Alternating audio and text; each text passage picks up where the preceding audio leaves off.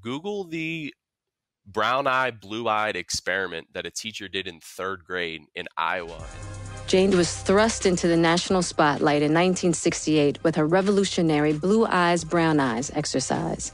She separated her 3rd grade students based on the color of their eyes, giving preferential treatment to one group over the other to teach them what discrimination feels like. What I do looks brutal to white people because that isn't something they have to live with all day, every day. Her no-holds-barred approach forces all of us to confront our own biases. Did you receive any backlash from administration or any other teachers after your first exercise? I'm sure you did. It's probably still happening to this day, isn't it? Yeah. People have said to me recently, how does it feel to be socially distanced? And I say, well, I've been socially distanced for 52 years.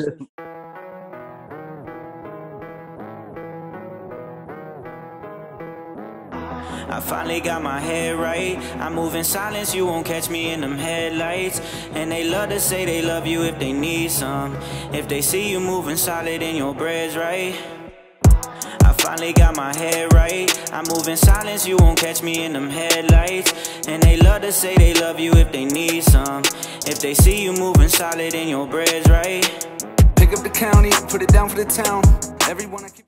And I wanted to thank you personally for coming on and joining our podcast today to talk about some topics that I think that our viewers will be interested to hear, especially from a person like you, as smart as you are and as enlightened as you are. They're going to be very happy to hear from you.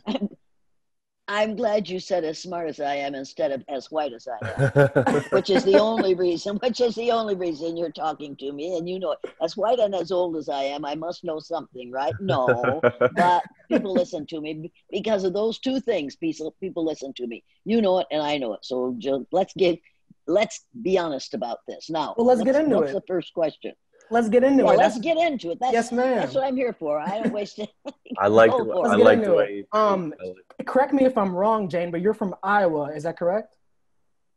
I am in Iowa. Absolutely from Iowa. Okay. And a question that this is kind of out of order, but we're getting right into it today. What kind of what experience did you have either as a child or experience as an adult that kind of pushed you towards, you know, wanting to teach social issues and these type of things that you've done? Like, was there a moment, or was it just your childhood experience? Exactly. I had a father who was a Baptist, who was married to a Catholic, who got married too young, didn't know what was going on, and helped to give birth to 7 children, raised 6, and would say to us regularly, "You don't judge a book by its cover. And a fair thing is a pretty thing, and a right wrongs no man." And he lived that way. And he said, if you're going to lie, don't lie to me. So he never lied. He would not tell a lie. You couldn't get him to tell a lie. He wouldn't gossip and he wouldn't lie. And he said, you know the difference between right and wrong. Now do the right thing, goddammit. And so when you got in a position where you could either do the right thing or the wrong thing, you could hear your father saying, you know the difference between right and wrong. Now do the right things, idiot. So you did the right thing because you knew the difference. And I think if everybody had that kind of childhood, that we wouldn't be in the mess we're in today. So it was instilled in you from a young age. Absolutely. Absolutely. From the moment of my birth, I was taught that you're as good as the best, but no better than the rest. I like that. And that's the way that's the way he taught us. And that's the way he expected us to behave, as good as the best, but no better than than the rest. You can't hold a man, he would say, you can't hold a man in the gutter unless you get in the gutter with him and hold him down. I like that a lot. He had a father who was absolutely moral, and he was absolutely moral. And it's a good thing he was, because the rest of us weren't. But we were what he told us we better be. And we were scared to death what would happen to us if we broke his laws. His laws were very easy. Just do the right thing. Mm-hmm. Use your head. Okay. And if somebody did something totally stupid, he would say, well, if he went and jumped in a fire, would you follow him into that too? And you'd think, Dad, you have to put it that way. Come on, can't you give us some sympathy? No, you know the right thing to do. Now I'm going to do the right thing. So when there were no blacks in Riceville, Iowa, Mm-hmm. The only black we ever saw was quarterback on the Manly football team. He was the only black in the conference. Wow. And my brother played football against him and said he was the best athlete he ever played against. He said he was the most, he was a real sportsman, and he was a real sincere sportsman. And he really admired Leroy Dunn. Leroy Dunn went on to play for professional football, I believe. But my brother never stopped saying the best football player he ever played against was Leroy Dunn. And then I married my husband, and we moved to Waterloo, Iowa. No, first I went to college, and I found out that the black students on the campus were smarter than I was, were better clothed than I was, had more money than I had, knew more than I did. And I thought, oh my God, I've been lied to about these people all my life. What in the devil is going on here? Then I got married. We moved to Waterloo, Iowa, which at that time was called Little Chicago because of the large black population. And my husband ran a supermarket in the north end of Waterloo, which was the black section. So virtually all of his customers were black. And once again, we learned that we had been lied to for 23 years about the black population. They were absolutely fantastic. The only person who regularly stole from him was the federal meat inspector who came in to inspect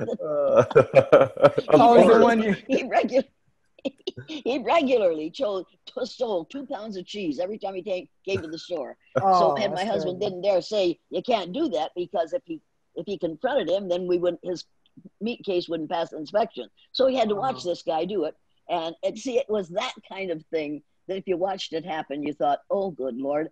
And then he was transferred to another town, and we were buying a house, and Daryl didn't want to go without us. So we put the house up for sale. And this is when I found out that I'm a racist. A woman called and said, do you rent to coloreds? And I can remember, as well as if it happened this morning, what I did. I said to her, this is an all-white neighborhood. Because I knew, and I thought, if I rent this to a black person, when we come back here, and we will get transferred back here, nobody will have anything to do with this. So I did what a racist does. I forced her to make the decision. And she said, all right, thank you, and hung up. And I knew what I had done. And at that moment, I determined that I will never, ever succumb to the preachings and the teachings of the people who are determined to keep this country a racist country. I'll never do it again. Not for money, not for love, not for family, not for acceptance, not for anything will I go along with racism. And that has caused my offspring some real severe problems. And I know that. But they too will not go along with racism.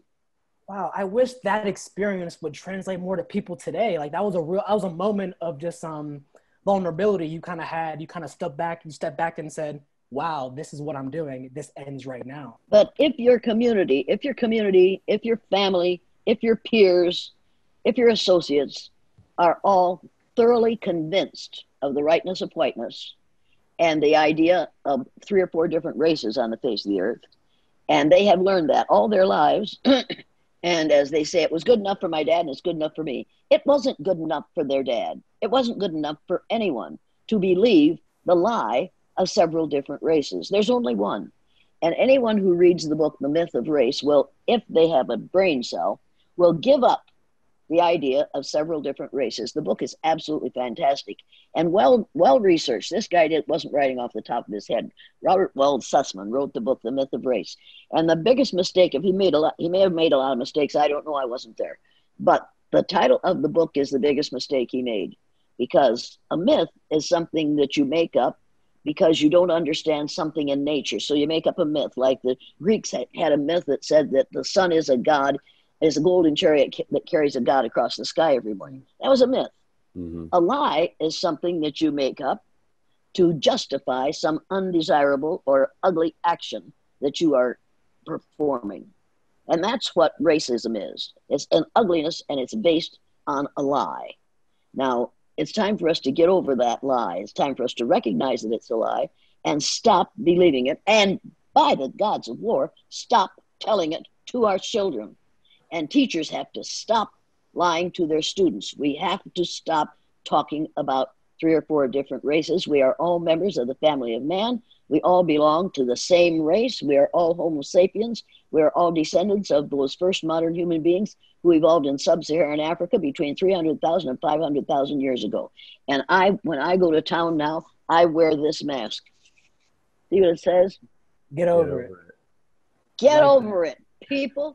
Get over it. It's time to get over it. Nobody is born a bigot. You have to be taught to be a bigot. You have to be taught to be a racist. And now somebody is going to say, well, aren't blacks racist too? No. You can't be a racist unless you have the power to institutionalize your ugly beliefs. This is what people don't understand. That's not possible. Yeah. But white people have to accuse blacks of being wrong, because if they aren't wrong, they aren't just like us after all. You know, we have to, that's the one place where we want to be similar. We want to say, well, you're just as racist as we are. They couldn't be more wrong.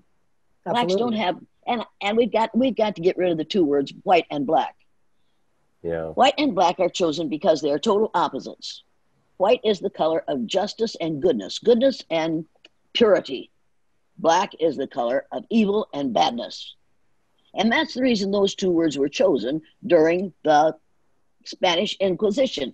And that's when this whole thing started. There was none of this before the Spanish Inquisition. So it's only been since the late 1400s that people even thought there were 3 or 4 different races. This is so ridiculous that we are still believing in it. Instead of calling, since we're talking about skin color, when we talk about white and black, there are no white people.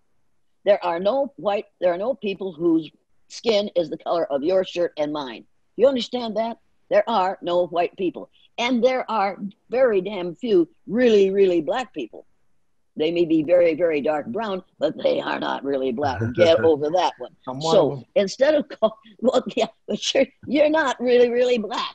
Yes, ma'am. I tell you what, as a kid growing up in an all-white area, that I got teased a lot for that. And that's kind of something that it was something hard to grow up with, getting to call those names. And that's kind of something I had to, as a man, I grew up and, really appreciated who I was. And I wasn't, Well, I'll bet if you put this on that I could tell where this stopped and your skin began. Absolutely. This is black.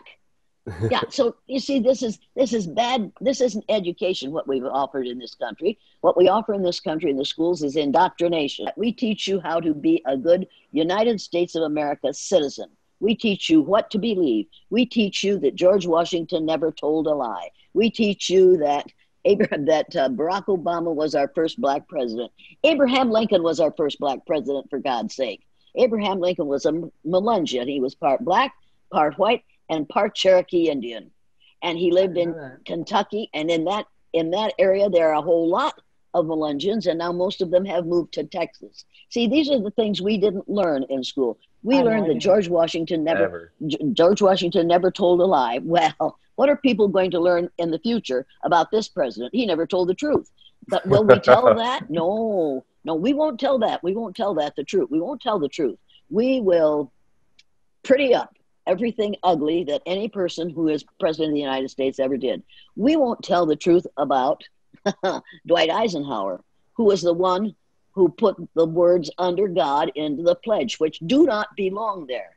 But he agreed to do it because the members of the Knights of Columbus had lobbied their congressmen to get the words "under God" into the pledge. And they sent that up to Dwight Eisenhower, and he signed it because it didn't really mean much. We're supposed to have separation of church and state in this country, but we put the words "under God" into the pledge. Now, I know lots of kids whose parents do not believe in God. I have 2 granddaughters who do not believe, who are Muslim, whose father is Islamic. They have a right not to believe that the supreme being is named God. They have a right to that, but not in this country. If you go to school in this country, you have to say the words "under God" in the pledge. They weren't there when I was a child, and they don't belong there now. Yeah, why do you think Christianity has played such a huge role in United States policies or beliefs or anything? I mean, it's crazy. Because we don't want to really be Christians. Come on. Exactly. You really think that what we practice as Christianity in this country is what Jesus taught? Give me a break. Absolutely not. In the Bible, it says, and so abideth these 3 things: faith, hope, and charity. Charity means selfless giving. We do none of that. White folks, we don't want to do that, so we just changed it to love. Now, if you love somebody, you don't have to spend any money at it, and you don't have to give up anything. You can just say, I do this because I love you. I love you. But yeah. if you have to do charity, if you have to be charitable, then you have to spend some money. I talked to 2 ministers yesterday, and I don't think they expected to get what they got. I think they may have been a little concerned. I don't know whether they didn't say they were, but I know that if they went to church this morning and decided to do what I told them to, they said they work at feeding the hungry. I said, oh, yeah, we do that once a week. We hand out food baskets. I said, you put money in them? Well, no, we're there to hand out food. Wait a minute, think about what those folks need besides food. Yeah. And you have a church? Well, yes. You have Sunday school rooms? Yes. You have a fairly large building and some of the Sunday school building. Well, yes, we do. Well, how many homeless people would that hold? How many beds could you make on church pews? How many people could sleep in the pews in your church and so be out of the hot heat or out of the cold, out of the weather, and feel safe? How many people could you house in your church? Plenty. Now that's a whole new way of looking at Christianity, isn't it? And it's a whole new way of looking at, and now abideth these three things: faith, hope, and charity. Mm-hmm.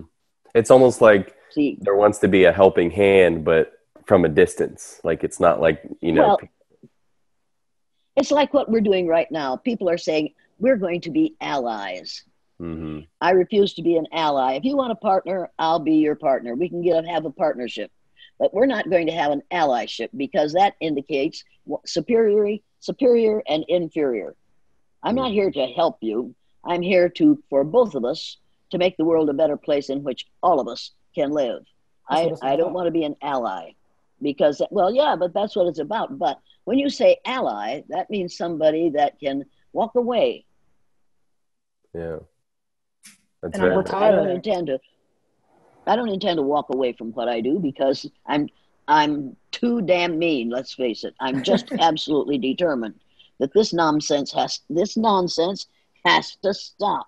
Right now, we are living with the consequences of allowing someone to buy the presidency.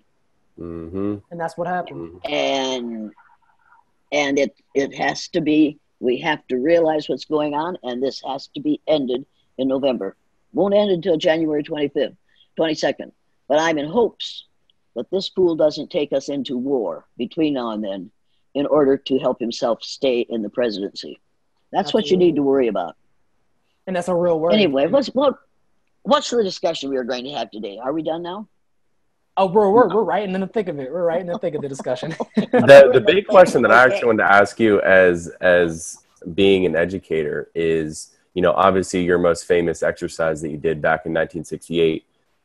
Today, how can we translate the same teachings of, like we just talked about, into today's education system? How can school boards adopt curriculum that teaches this instead of, for example, a lot of Southern schools still call the Civil War the Northern Aggression? We have to re-educate the educators. Mm-hmm. Our educators were taught the same things that you and I were. They were taught that there were several different races. They were taught the rightness of whiteness. They were taught the greatness of those who are tall white males. They were taught you go along to get along. They were taught a whole lot of nonsense that wasn't real. And you need to realize that you can't, if you think I'm lying about that or that I'm exaggerating it, get the book, The Color of Law. And if you haven't read The Color of Law, you don't really realize what's happening in this country, what has happened, and what is happening today. You read this book and you'll realize that most of the segregation we have in this country is not de facto segregation. It isn't because people of different color groups didn't want to live together. It's because the people who wrote the laws believed in the myth of 3 or 4 different races. And so they wrote laws and are still writing laws to perpetuate that myth. If you read this book, you'll realize what I'm talking about, and you'll be absolutely furious. And you'll be determined never, ever to just go along to get along again. And then here's another book. I found this book 2 weeks ago because I had to do something. And I had read this book before, and it's in my library, Beyond Racism by Whitney Young Jr. This man was brilliant. And the book that he wrote, and I think this was in 1969, I'm not sure, but I'm quite certain. Anyway, in 1969, the book that he wrote described exactly what is happening in this country today. Exactly. We have gone right back to 1969. We have gone right back in this country to what was happening in 1969. However, we've gone even farther back than that. Right now, for the last 4 years, 3.5 years, I've thought, this is Hitlerian. That's what's happening today is what Hitler did. What the devil is going on here? And I've been saying to myself, Jane, you're hysterical. You're an old person. You don't know what you're talking about. That's not really what's going on. And then I read this. When at times the mob is swayed, by Bert Newborn. Have you read it? No, ma'am. I don't suppose you have. Listen to this. Then there is Donald Trump, the only president in recent American history to openly despise the twin ideals, individual dignity and fundamental equality. You need to realize that he studied at the feet of the master. We know from Ivana Trump's now sealed testimony at Trump's first divorce trial, backed up by her lawyer, Michael Kennedy, and from the president himself, that for years, a younger Donald Trump slept with a book of Adolf Hitler's collected political speeches published in 1941 as My New Order in a locked cabinet at his bedside.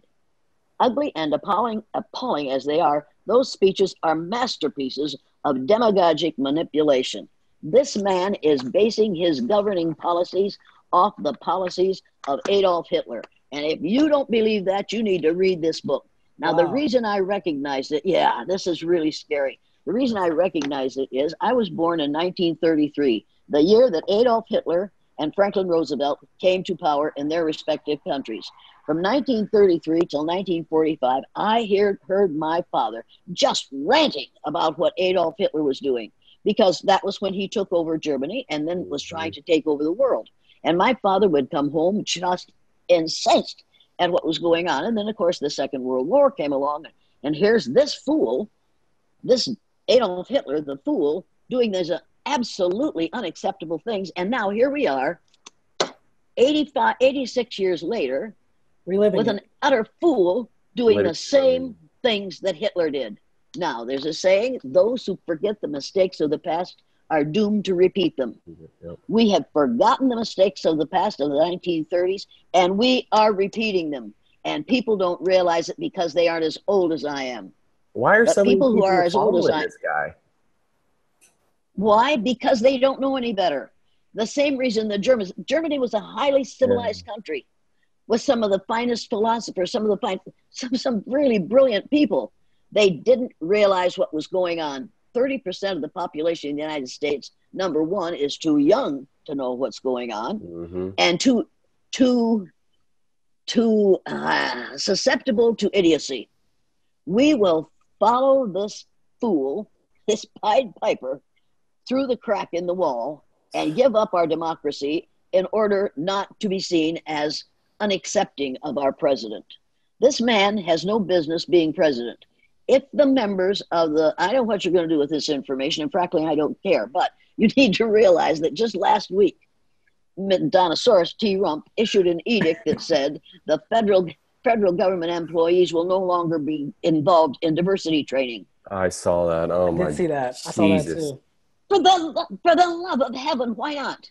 Because he doesn't want them to know the truth, because he doesn't want changes to happen, because he wants to shut those of us up who know that what is going on is wrong and is not genetic. This is not genetic. This is learned stupidity. You weren't stupid in the beginning, but we can make you stupid. Did you also we train see you about to act in stupid ways? Did you also see about he was talking about in the teaching of the 1619 Project in California, that he would cut funding for schools that are using that as... Yeah. Absolutely. Absolutely. He is going to destroy education. He isn't going to destroy indoctrination. but he is going to destroy anything that smacks of leading people out of ignorance.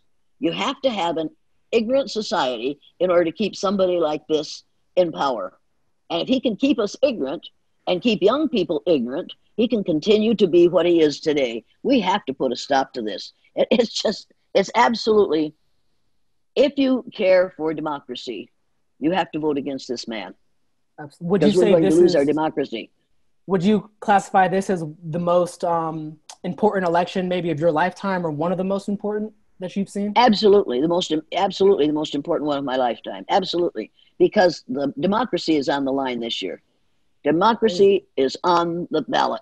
Make no mistake about that. He does not intend to keep this country a democracy. He wants an autocracy, and he is an authoritarian, and he is going to have it his way or no way. And we have to get him out of there.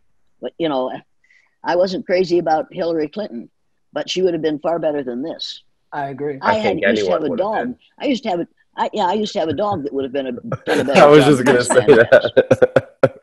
that. I agree. On this podcast, we've been preaching how important it is for us to vote, and for us young people to get out and vote. And I know in the past interviews you've done, you've spoken about getting on the offense and not playing defense anymore. Besides voting, what's some other ways that we can, play offense instead of defense in regards to, social injustice? Go to my website. Okay. Go to my website. The first thing you can do is stop listening to people who say, when I have you, sir, ever had somebody say to you, when I see you, I don't see you black? Oh, yeah, absolutely. Growing up, yeah. I don't see race. I don't see you black. Yeah, I don't see color. When a woman says to me, and it's always some liberal pale face, well, stop calling them white and start calling them what they are. Melanemic. She's melanemic. If you don't have enough iron in your blood, you are anemic. If you don't have enough melanin in your skin so that your skin has color, you are melanemic. Okay. It's always some melanemic female who comes up to me and says, I'm colorblind, I don't see color. Oh. And for a while, I didn't know how to respond to that. And I finally figured it out. And I finally said, I knew that before you told me, because if you saw color, you wouldn't wear that shirt with those pants. How to let her know. And you wouldn't have that color hair, because I know that isn't natural. And then they get angry and say, you don't understand. And I say, I know exactly what you're saying. I understand exactly what you're saying. In order for you to relate to another person, you have to pretend that you don't see the color of their skin because you have negative thoughts about skin color. That's not what I meant. And I say, look, it doesn't matter what you meant by what you said. What mattered is how it is perceived. And I perceive that as a racist statement. I would advise you not to make it again. Now, most blacks, when you say that to most blacks, they'll say, oh, thank you, as if your skin color were something to be ashamed of.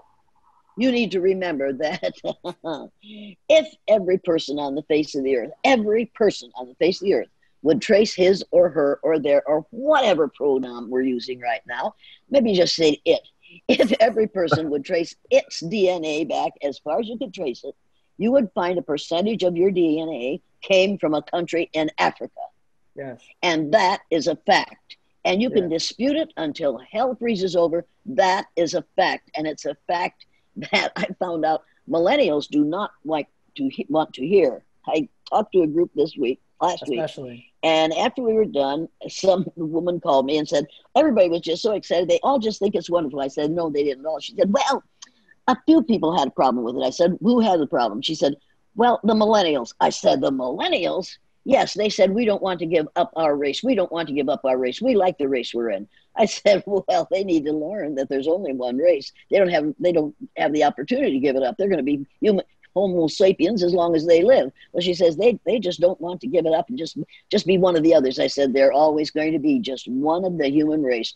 Get over it. But I think young black people, millennial black people, don't want to give up the kind of good feeling that martyrdom gives them. If they can assume victimhood, then they can always be different because you see the way we're treated. Well, that's fine if that's what you want, but it's based on something totally ridiculous. And I think white people don't want to give up the rightness of whiteness because for years we have said, if you're white, you must be right. And the only reason I get hired to do these things is because I'm white. I know that. You know that. Everybody knows that.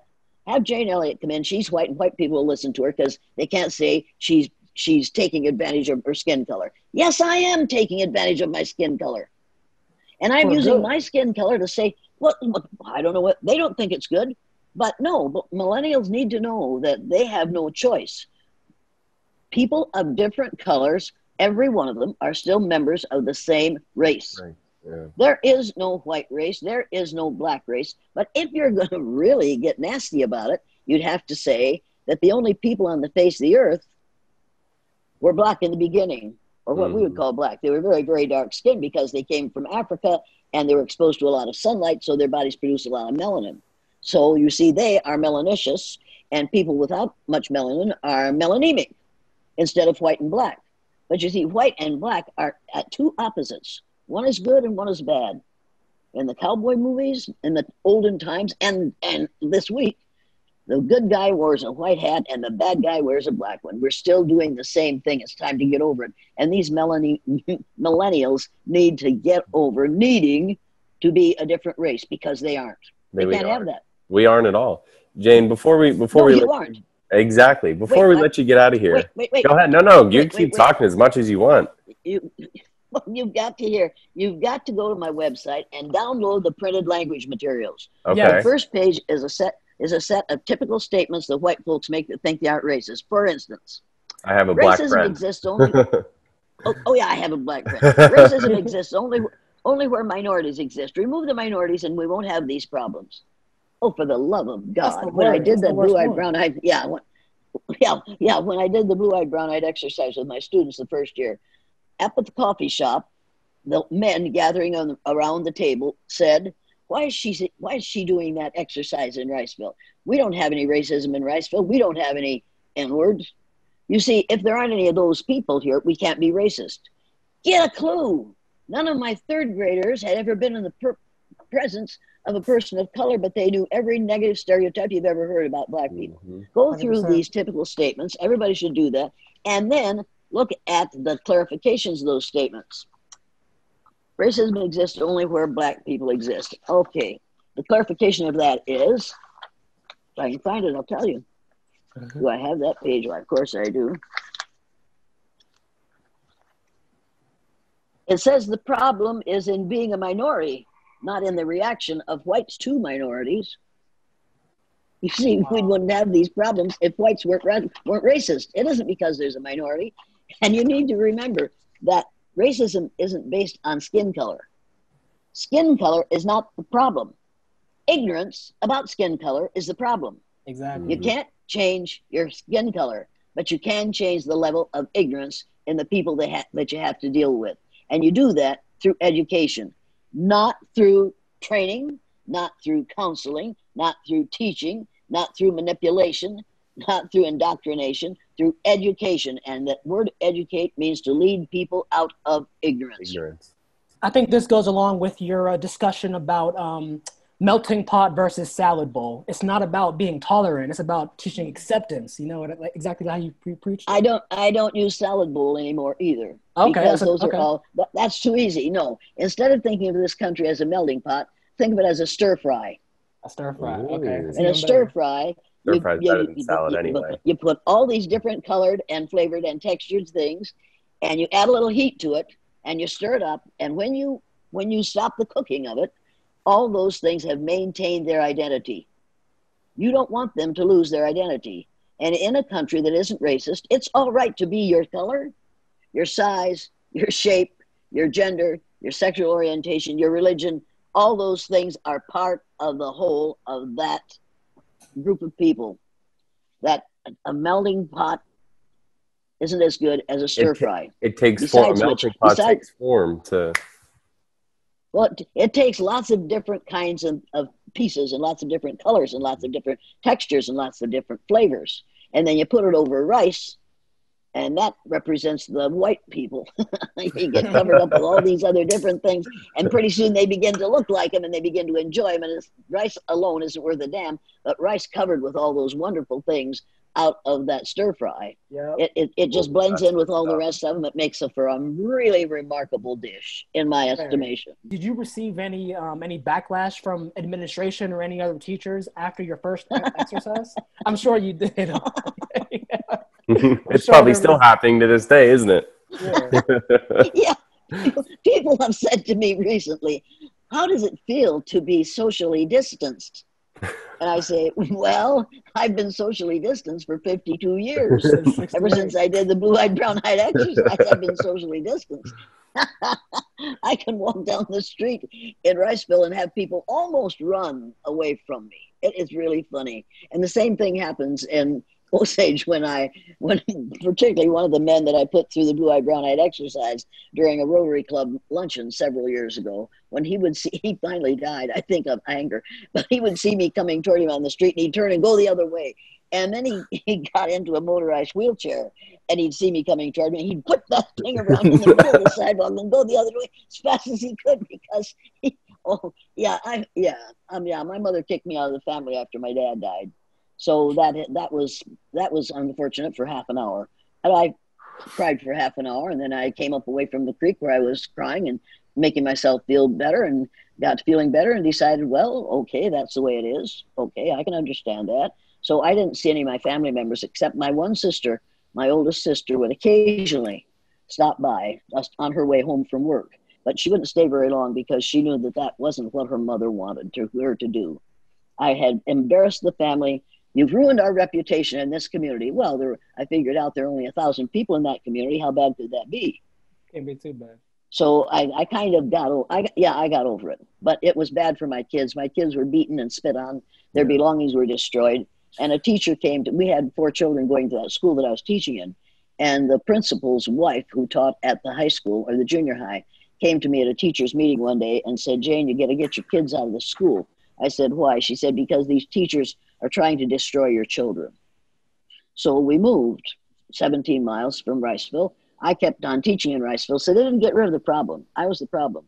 They didn't get rid of the problem. I wasn't going to let that happen. And no administrator ever offered to fire me. Wow. And they never told me until the last one.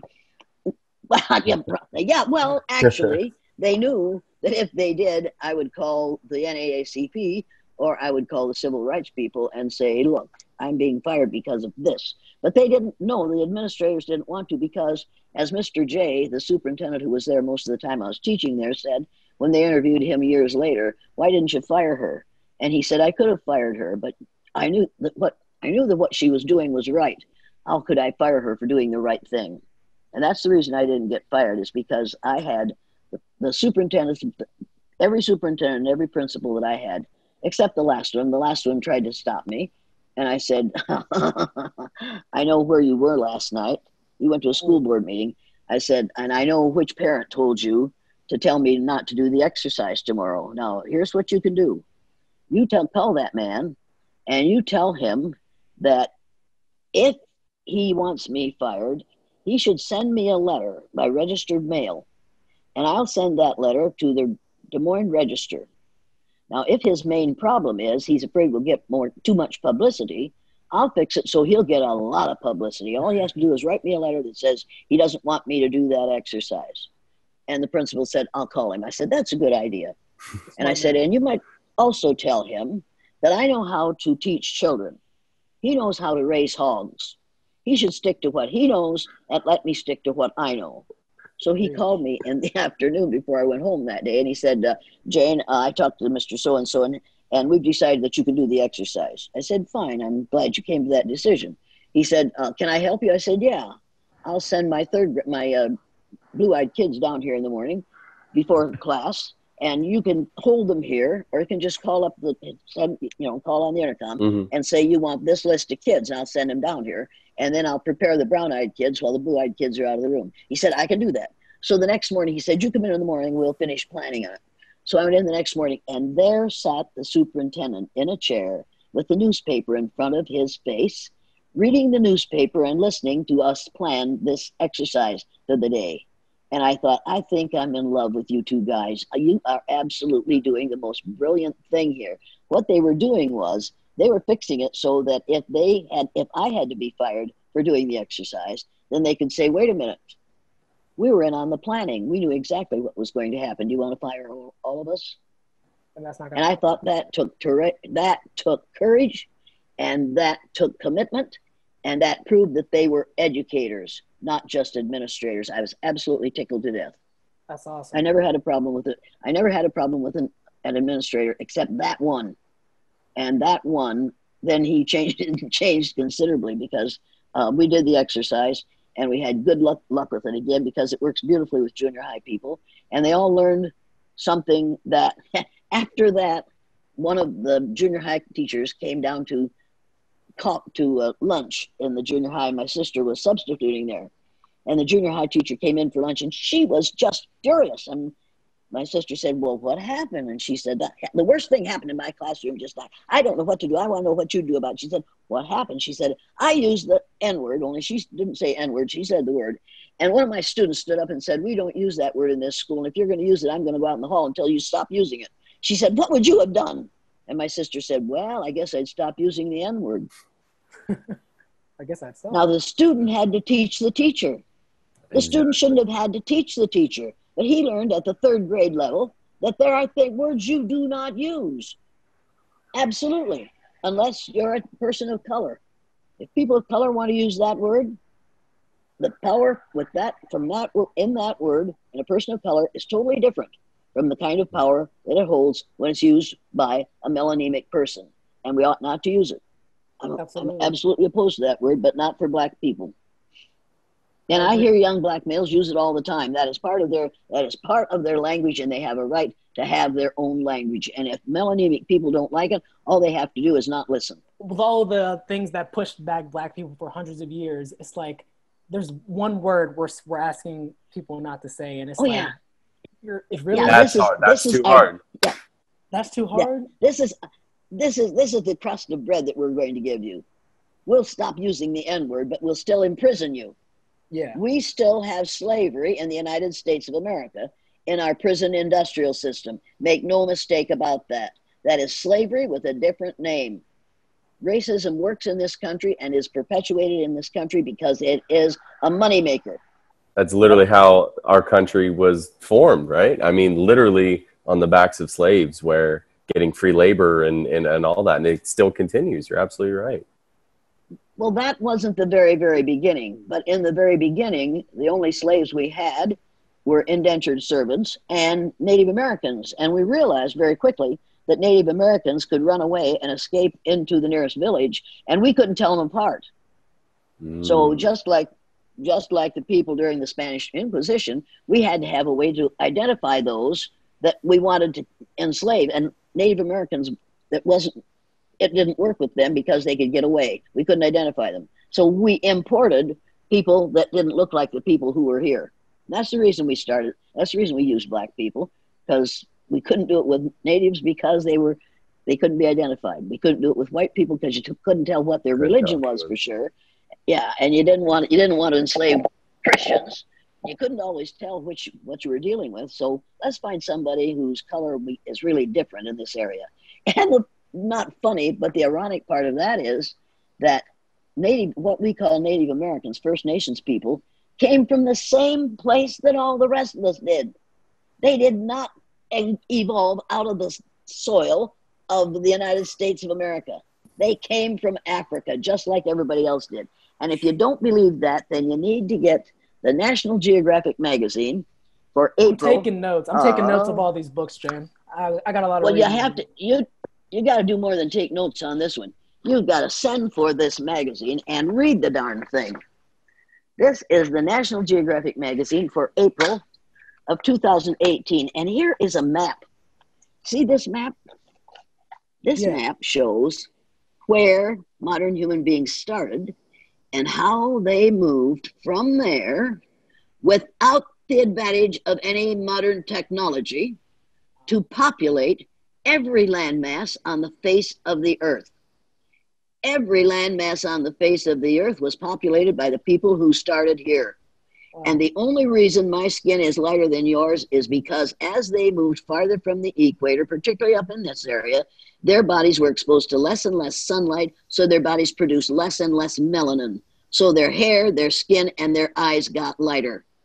Their brains didn't get bigger and their brains didn't get smaller, but they physically changed. And your bodies adapted to the natural environment, which is why First Nations people have longer legs, longer arms, longer hands in many cases, because they are descendants of those first modern human beings. Wow. Every person on the face of the earth, every one of us, every one of these areas was populated originally by people who came from here. Now, I'm getting really sick of people saying, well, you know how those people are. They just don't know as much as we do. I think you asked. No, I don't think that. Yes, I do, but I don't dare say it. I think, how dare you be that ignorant? If they weren't brilliant, how did they make that journey? And how did they accomplish that if they weren't brilliant? Now, somebody is going to call me and have a discussion with me about the creation story. That always comes up when I say we all are descendants of those first modern human beings that evolved in sub-Saharan Africa between 300,000 and 500,000 years ago. Every single one of us. Well, and inevitably, some woman says, well, what about the creation story? And I'll say, I'm glad you brought that up. That's a really good example, and that's a really good proof of what I'm saying, because it says in the Bible that God created man out of dust. Well, dust is a euphemism for dirt. We didn't want to say man was made out of dirt, so we said dust. Dirt at the Garden of Eden was either very, very dark brown or black because it was made out of rotted palm fronds. That was an oasis, and there was vegetation there. And when vegetation rots and falls to the ground, it turns either very, very dark brown or black, right? Yeah. So the first man made by God was black by God, because that's what color the dirt was. And the first woman was made out of Adam's rib, the black man. Now, all bone tissue is white because it's made out of calcium. So the first woman was made white, but she was made out of a black man's rib. Okay. So all of us originally, according to the Bible, started out black. Now, you see, I think that's a lovely story. I think there are lots of lovely stories in the Bible. They are things to teach you things, but they aren't necessarily true. It didn't happen that way. Yeah. That's not the way it happened. But if you're going to use the Bible to support the myth of race, then you better be really aware of what it is the Bible is saying. And you better interpret it the way I do. And nobody wants to. What they want to say that man was made out of dust and that was sand. Well, you know, if you get a handful of sand, it's going to slide right through your fingers. It's going to sift right through your fingers. So the first man wasn't made out of sand. The first man was made out of dirt. And dirt in the Garden of Eden was made partially out of rotted vegetation. So when you call somebody a rotter, you're right, because he was made out of rotted vegetation. But nobody wants to interpret the Bible in that way. No, they don't want to say that. You're made out of mud. You're made out of dirt. You weren't made out of dust. You're made out of dirt. Well, and she said, I just don't understand. I say, I know you don't understand. But the reason you don't understand is because you don't want to understand. Exactly. Jane, go on. No, I was just going to say, Jane, what advice could you give? I mean, obviously, I'm a young teacher. Terry's girlfriend is a young teacher as well. What advice could you give to us? Because you're such a huge inspiration to me personally as a teacher. What can I do? Teach the truth. Teach the truth. And that means you have to read it. Go to my website, download the bibliography, read everything on it. Okay. Because what you learned in elementary, junior, senior, high school, and college was the same old, same old. Mm-hmm. And they've done studies that prove in this country that the longer you stay in school, the more bigoted you become. Because year after year after year, you are reinforced in what you learn grades K through 12.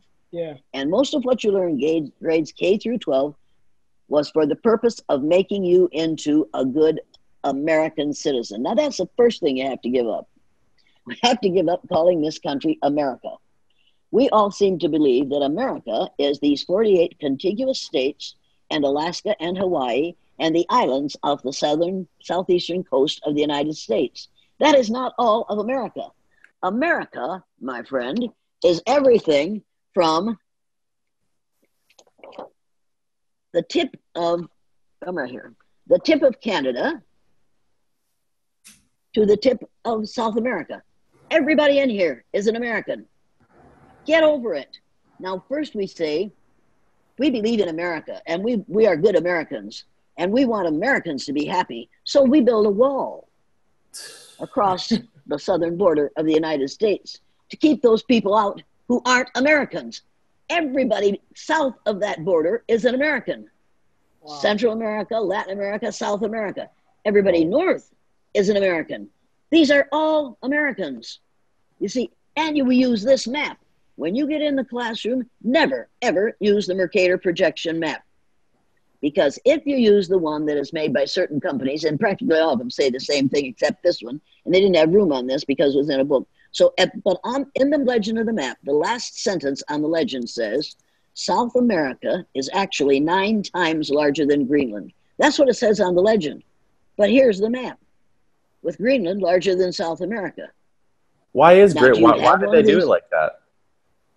Because, according to what I've learned, the Pope commissioned Mercator to make a map that showed the spread of Christianity. So obviously, the countries in the northern half, and that isn't the northern half, the northern part of the world where most of the Christianity was spread, were bigger than the countries in the southern half. Another thing, on this map, the equator, I'm sure you know, is a line halfway between the North Pole and the South Pole that separates the world into 2 equal portions, the northern hemisphere and the southern hemisphere. The 0 degrees on this map is clear down here. Clear down here. This is the equator. Does this separate this map into 2 equal portions? No. It's down here. Hell no, it isn't. If you use this map, if you use the Mercator map, you can't call this the northern hemisphere because hemi means half. So you can't call this the northern hemisphere. I don't know what you're going to call it, but it doesn't work to call it hemisphere. You can't call this the southern hemisphere because it's only this much of the map. This is bad. This is the miseducation of the American mind. There's a better way. Let me show you. I just happen to have a better way here. Which fell on the floor. Because I wasn't being careful. All right, now, here's a better map. Have you ever seen this map before? No. And if you haven't, why haven't you? Nope, of course you haven't. You're just a teacher. You don't have to know anything. People think about this. This is the Peters projection map. Look at the size of Greenland on this map and look at the size of South America. Wow. Way different. Now, the shapes on this map are distorted, but the sizes and the locations are right. Like the United Every States. School child. Well, look at the United States here, and look at the size of Canada here. Then look at Canada on this map. That's all I was just going to say. Look at Canada. Look at here. Canada stretches from hell to breakfast on this map. This makes no sense. No. It simply makes no sense, people. We have known this for a very long time, but your standard elementary curriculum says use the Mercator map. Don't use the Mercator map. On this map, Africa is 14 times larger than Greenland. Not on this one. Look at Africa, and then look at Greenland. You see, this is the reason Donald Trump wanted to buy Greenland. He thought it was this big. And somebody got to him and said, no, Donzie baby. It's only this big. You don't want to invest a lot of money there. This is an important concept. If you're a teacher, you had better send to capital O, capital D, capital T, maps.com, odtmaps.com, and get copies of this map. And if you have children, or if you have relatives who have children, get that map in placemat, have it laminated, and so when your kids eat breakfast in the morning, they'll see the world the way you want them to see it instead of the way the teacher wants them to see it. And with that, you can also get this. This is a map of Africa. And if you think about it, you can put the United States, India, Argentina, Europe, and China, all within the confines of the country of the continent of Africa. That's how big Africa is. Wow. And how small all the rest of these are. This is where our natural resources, there are still natural resources for us to use there. So we're working hard to see to it that they don't get the use of those entirely, that we get our share. However, we're in competition with the Chinese on that because they are trying to colonize countries in Africa. Mm-hmm. They have already colonized Kenya, and they have changed Kenya into Little China. That's what's going on. And they're also doing that in the northeastern part of the United States. And they're doing that in Iowa. In Iowa, there are literally millions of hogs being raised for Chinese pork consumption. It used to be that you could drive through Iowa and it was like heaven, because all you smelled was the corn and the oats and the greenery. It was just lovely. Now you don't leave your windows open when you drive across the northern part of Iowa because all you smell are hog feces. Oh. It's that bad. Jeez. Yeah. Our neighbor within a mile and a half of us is raising probably on his 3 or 4 places, 10, probably, I would say 50,000 small pigs for Chinese pork consumption. Oh my God. And this is happening in 5 states in the United States. And nobody not even talks being about talked. that. I was just gonna say, no one talks about it at all. No, we don't talk about that. We talk about Trump virus coming from China, which probably didn't, but we don't talk about the fact that this state is having its water, its land, and its air made less pleasant by the fact that we are raising pork for the Chinese market. That's crazy. I had no idea. Well, of course, nobody has any idea. And farmers in this area don't want me to talk about it either because they're making money off it. Oh, I'm sure. And when you do talk about it, and I went to a supervisor's meeting one day, and they were quite angry, the farmers were, because, well, don't you want us to make money? And I said, yeah, go ahead and make money, but don't ruin my land, air, and water just so you can make money. And if you're going to ruin the road in front of my house, driving on your steel-wheeled vehicles up and down that road that's brand new, you better know it's going to cost you some money, and I'll keep on complaining until you fix it. So they just kind of keep me out of the supervisor's meeting. They don't let Jane in anymore, huh? Oh, no, I'm not beloved in this community either. Because I think my dad would say, the difference between right and wrong, do the right thing, damn it. And it's wrong to drive your steel-wheeled vehicles on this concrete road, particularly when what your business is to repair and sell John Deere tractors, all of which are on rubber tires, and which you drive up and down the road testing them, but you aren't allowed by your religion to ride on a rubber tired vehicle. The last 30 years of my life have been very interesting. The last your 50 years have been life. I was just gonna say you're 100%. Definitely. Thank you. I'm too old for this nonsense. No. We wanted to thank you again for hopping on with us, and I've learned a lot in this we almost said an hour. I've learned a lot in this hour, and I think that our viewers are going to learn a lot. There's something else I have to tell you. Okay. Please, stop telling people that you believe in the golden rule. Stop do unto others as you would have others do unto you. Treat others the way you want to be treated. Sure. Do you young men think that you want to be treated the way I want to be treated? Do I have the right to treat you the way I want to be treated? If we got on an airplane together and I had a piece of luggage that had to go in the overhead rack, and you said to me, can I put that up for you, ma'am? I'd say, thank you very much. You must have had a good parent. On the other hand, if you had a piece of luggage to go in the overhead rack, and I said, can I put that up for you, Sonny? What would you say? I'd say, I don't know. It's all good. Yeah, I don't know. What would you say? I would say no. I would say thank you. I would say you're very kind, but no, man. Yeah, I would probably be like, well, why would you? Does it look like I'm struggling with it, or why would?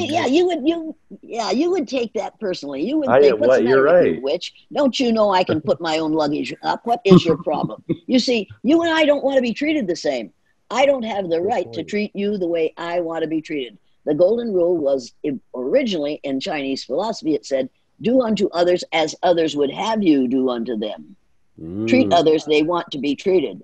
But one of the main differences, according to psychologists, between white people, so-called white people, and people of other color groups is when white people come into a new environment, they immediately adjust the environment to fit their needs.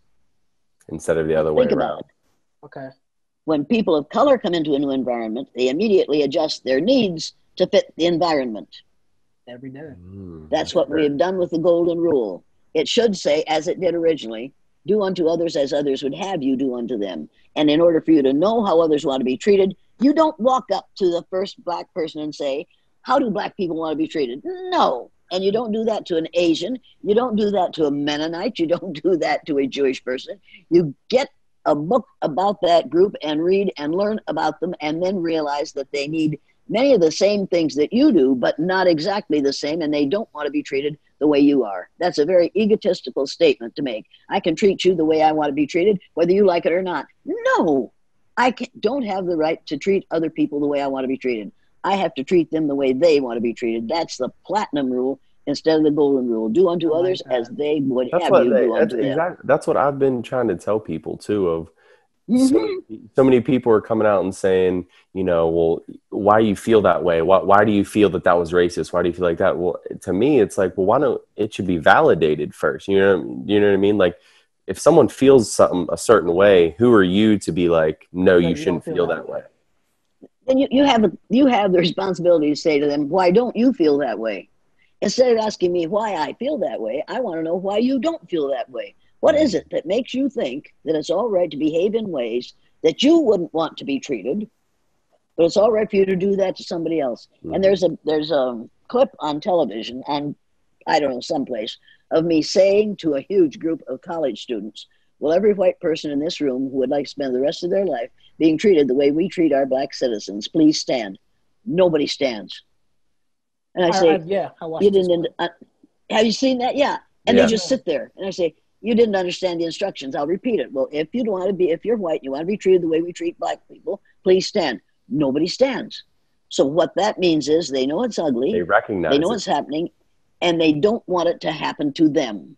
So they don't believe in the golden rule either. They preach it, they teach it, but they don't do it. Yeah. Which is a good thing. Yeah. Actually doing and that being in the moment is different than preaching and just talking. Well, if you don't want to be treated the way you're treating other people, stop the way you're treating other people. And I said to a group at Houston, University of Houston, 1,500 students and teachers in the room, and Angela Davis was on the stage with me. And Angela Davis did her thing, and the woman is brilliant and talks in words that long, and it was just really interesting. And then they said, Mrs. Elliot, is something you want to say? I said, yes. Well, every person in this room who considers himself or herself a member of the human race, please stand. They all stood. And they looked at each other like, is she crazy? I said, no, that means they're all members of the same race.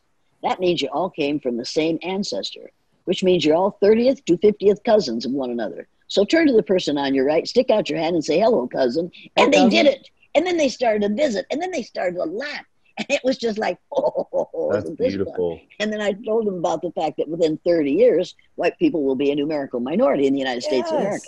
And some, can you explain that for me, please? Yeah. And within 30 years, white people will be a numerical minority in the United States of America, because white people are not reproducing themselves as rapidly as people of color are in this country. And you need to realize that.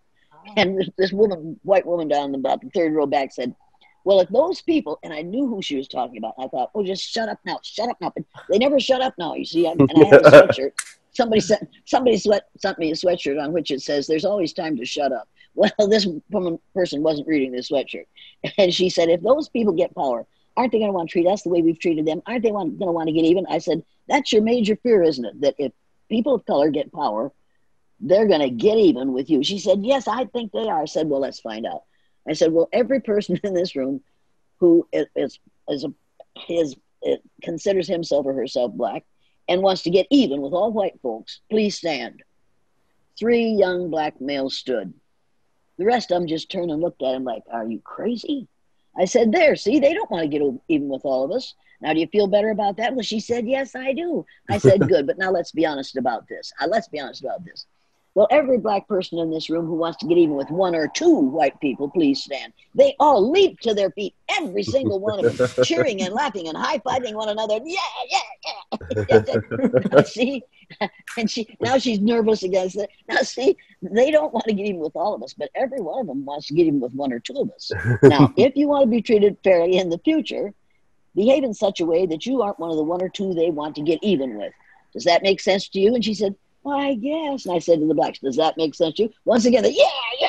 And I thought, oh, and by now, Angela Davis has turned in her chair, and she's looking at me like, Probably fell out of her chair. What's going on here? Yeah, yes, and she's grinning. And after we got done, I went out and where they were doing selfies, and she said, "Jane, you and I could go on the road together." I said, "Tell me when you want to go. I'll be there." I haven't heard from her, but it was just. I guess she had never sat in a group in which an old white woman said, "This is all barn dirt, and it has to be ended." Yeah. It has to be ended. It will destroy this nation if we do not stop the idiocy, the ignorance of racism. Absolutely. There's only one race. And people keep saying, we're in this together. And in my case, that when they say together, I know they mean they're separating it into to get her. And I understand that too. But they can't get me because I'll die before they get around to it. Every time I go on a college campus now, there are those 3 little boys down there with those red caps on which it says, "Make America Hate Again." It says great again, but it means hate again. Make no mistake about that. And then the last one I remember, they were talking and pointing at me and talking. I stopped and I said, "All right, fellas, I know what you're talking about. You'd like to see me dead because of what I do to decrease the level of racism in this country. Now, you can kill me. That's not difficult.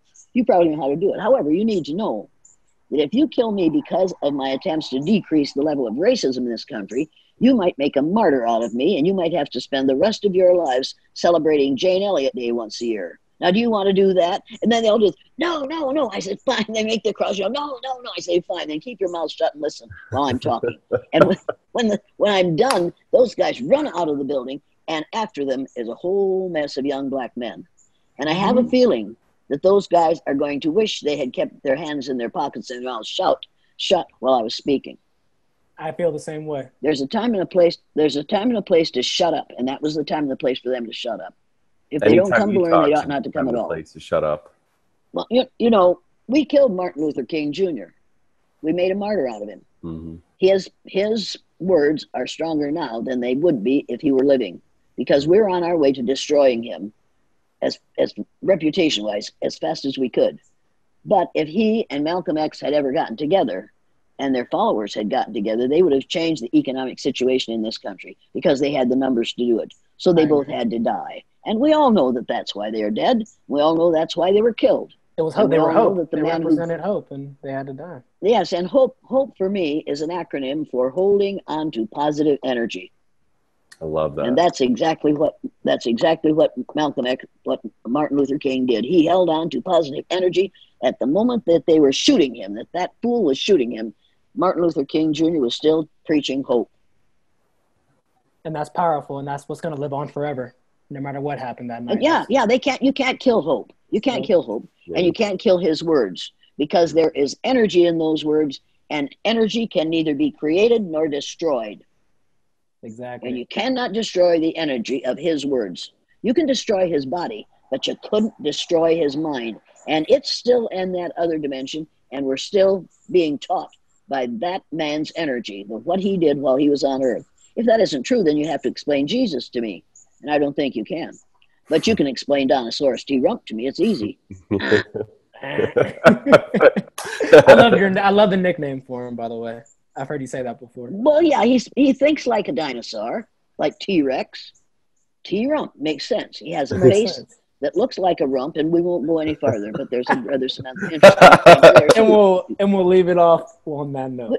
We'll leave it right there. We'll just leave it right there for your imagination. Okay, getting right along. I didn't say it. If you think it, that's your fault. Oh, that exactly right. Well, Jane, this has been truly an honor. I mean, it really, really has. You've enlightened us very much.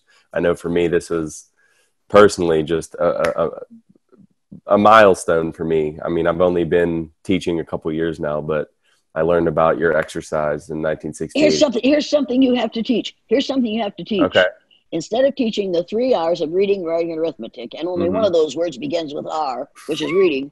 Writing begins with a W, and arithmetic begins with an A. So we're going to stop talking about the 3 R's of education. Instead of teaching those 3 R's, teach the 3 R's of rights, respect, and responsibility.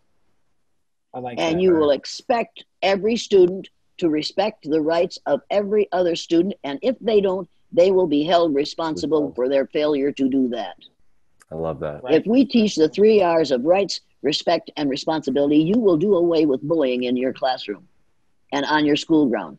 I swear to you that if you do that and you hold people responsible for not respecting another person's rights, and that should be taught to teachers. The teachers in the building should be forced to observe the rights and to respect the rights of every child in the classroom. But they don't. And you know as well as I do that when a black male comes into a classroom, a teacher, particularly a white teacher, will automatically devalue that child. You know it, and I know it. And they do it, and not out of unconscious bias. They do it because they have been taught to think less of people of color than they do of melanemic people. You know it, I know it, and they know it. And if you think that's unconscious bias, you've got another thing coming. They know exactly what they're doing, and they do it deliberately. It might as well say to do that in the standard course of study. In California, they look at the test. It's either at the 3rd or the 6th grade level, the standard achievement test at the end of the year, and project how many prison cells they'll need in the future on the basis of the number of people who fail those tests. Now, think about that. And if you treat black boys, dark-skinned children, or Hispanic children differently from the way you teach so-called white children, you are setting them up to fail, and you know it. And if you haven't read this book, Rage of a Privileged Class by Ellis Coase, you get this book and read it. And read it before you go back to school. And if you don't want to read the whole thing, just read chapter 3, which is entitled The Dozen Demons, 12 things that a black male has to go through every day in the United States of America. Just listen to a few of them. Inability to fit in. If you're a black male in this country, your fitting in is absolutely desperately hard. Exclusion from the club. If you're a good athlete, we'll accept you in our school, but if you aren't, go sit in the corner or out in the hall. Low expectations. We expect less of boys than we do of girls, and we expect a lot less of boys of color than we do of white boys. Shattered hopes. Your parents send you to school hoping that you're going to come out of school educated and ready to get into the workforce. Forget that. Faint praise. Well, you talk real good for a black person. Have you heard that one? That's the biggest one. That's the biggest one. That's a big, yeah, you hear it all the time. You hear it all the time. One. And you're supposed to say, well, in fact, what you should have said is, I speak very well, instead of I talk real good. You've used the wrong adjectives there. And then they're really mad at you. Presumption of failure. We're just quite certain that you're not going to make it. Coping fatigue. I don't know how black men and women stand constantly having to cope with the ignorance of racism. You've got to be tired out by the end of the day. You've got to be ready. You see, at the end of the day, after I'd come home from school, after we moved to get our kids out of that school, I drove back and forth every day. And every day on the way home, I would imagine that one of those teachers was in front of my car. And I would accelerate and hit her with my car. Oh. I did it every night on the way home. I had to because I was so angry. I was so angry that the psychologists tell us that mental murder may keep you from doing the real thing. So then I got moved up to the junior high. And I came down to a teacher's meeting, and there she was. And I thought, what are you doing here? I thought I killed you. And then, oh my God, Jane, you have turned yourself into a monster. You really wanted her dead. So you have to be careful. Identity troubles. You have to pretend not to be what you are. Self-censorship and silence. Never say what you're really feeling, because if you do, and it's against what the teacher is saying, it means that you don't think right. Because you know you don't, because you have that miscolored skin. Mendacity. You have to learn to lie. If you're going to be a black man in the United States of America, you have to learn to lie. And when somebody walks up to you and says, when I see you, I don't see you black, you have to say, thank you for not seeing my unfortunate skin color. Instead of saying, well, what else have you got wrong with you besides bad eyesight? We don't do but you don't dare say what I say. Guilt by association. Every time a black person commits a crime in this country and it gets in the paper, on television, somebody says to me, that's the one time they'll speak to me. Somebody will say to me, well, I see one of your people were in the paper last night. And I say, was there something about my sisters or my brother or my father? No, you know who I mean. No, who do you mean, my people? Well, those, and then they use the N-word, and then we have to have a little lesson on why you don't use the N-word. I don't care if you call them my people. They are my people. I am their people because we're all members of the same family. We're members of the family of man, and we're all descendants from the same ancestors 300,000, 500,000 years ago. So call them my people if you want to. Absolutely.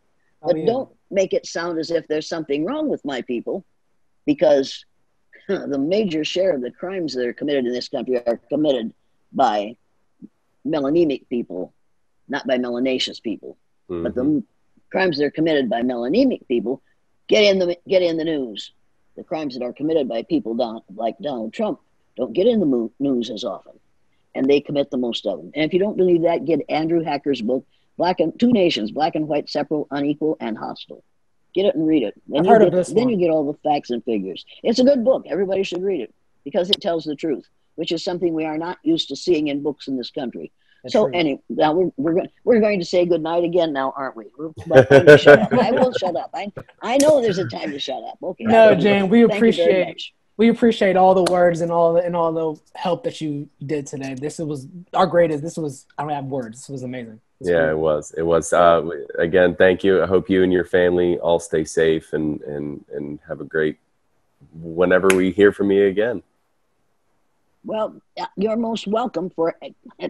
I did. I'm glad you invited me. I really am. And if you learned anything, fine. If you didn't learn anything, that's your fault. Probably because you don't have enough hair and he has a cap on. Have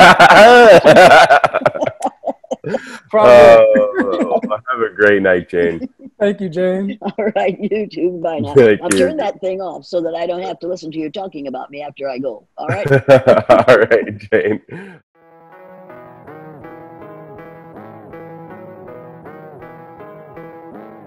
I finally got my head right. I move in silence, you won't catch me in them headlights. And they love to say they love you if they need some. If they see you moving solid and your bread's right. I finally got my head